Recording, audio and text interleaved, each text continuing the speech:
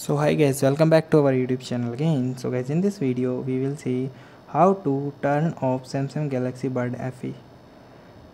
So guys, if you want to know how to turn off your Samsung Galaxy Buds, so guys, it is not very too much difficult that we are turning off. You just put your both of the bud into the case properly. Okay, right one at the right side and left one is the left side. After that, you simply check the green light is turned off. It's mean that you are properly attached and they both are charging well. Okay, so wait for a few seconds and after that you can close it, and here you can see the green light is popped up.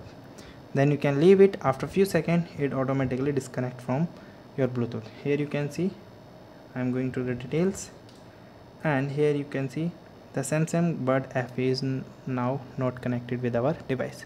So this is the way for disconnecting your bud from your device. Okay, and this is also the way for turning off your bud. Okay, so guys, thank you and have a nice day, and subscribe our YouTube channel for the further information.